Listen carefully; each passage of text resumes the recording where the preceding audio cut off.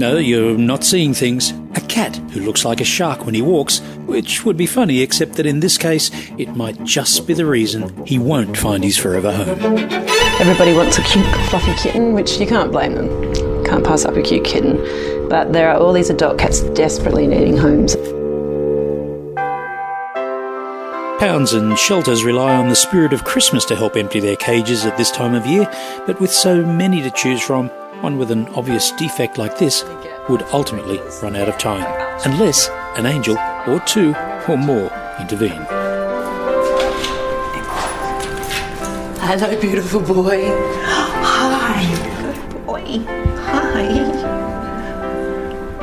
When it comes to caring about cats, Animal Referral Hospital's surgery vet nurse Casey Finlay is one of a kind. Ready for a big adventure?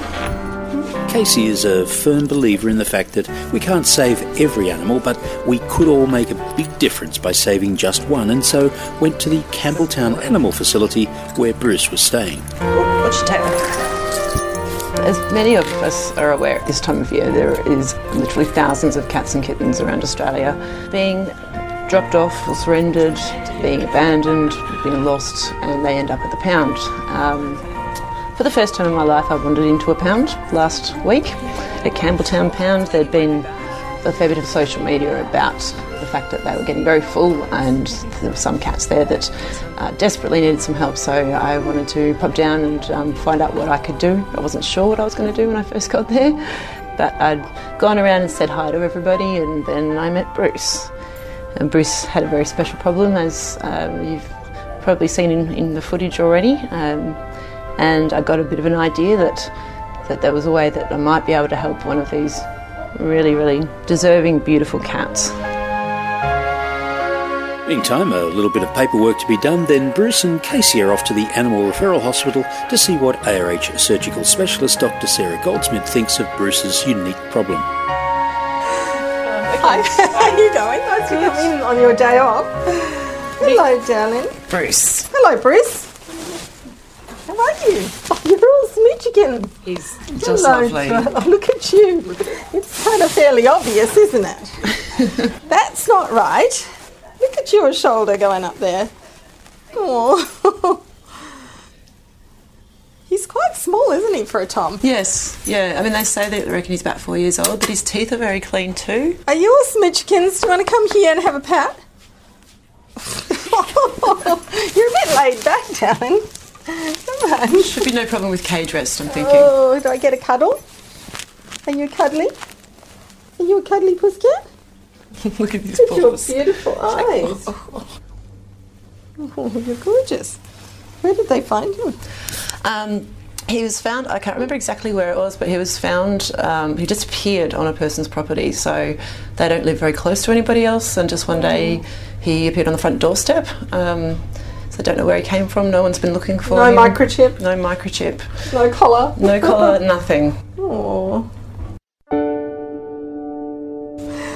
Well, it's fairly obvious what's happening. You can see his shoulder blade go right up, can't you? Yep. Oh, damn it. But he's using the leg well, so neurologically he's fine. Yep. Orthopedically, apart from the scapula's just torn its muscle attachments here.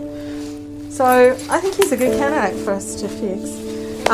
What we have to do is basically attach his scapula back to the rib cage, back to the body wall. So we'll put some holes in the bone in the scapula and then tie that around his ribs so it's got something secure, and just stop it riding up. And once it's scarred up, the sutures don't actually hold it together. It's sort of scar tissue that holds it together.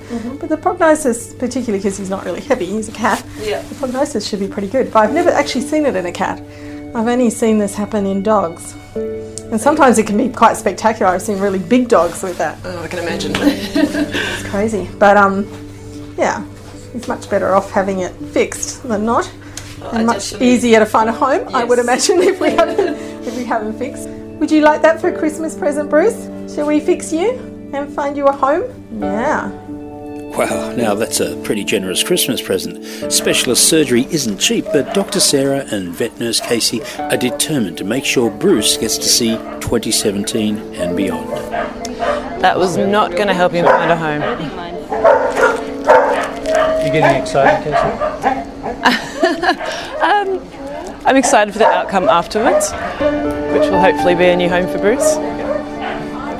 I feel a bit nervous, like it's one of my own children.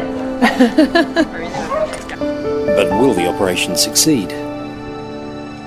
Stand by for part 2 of Bruce's amazing Christmas gift.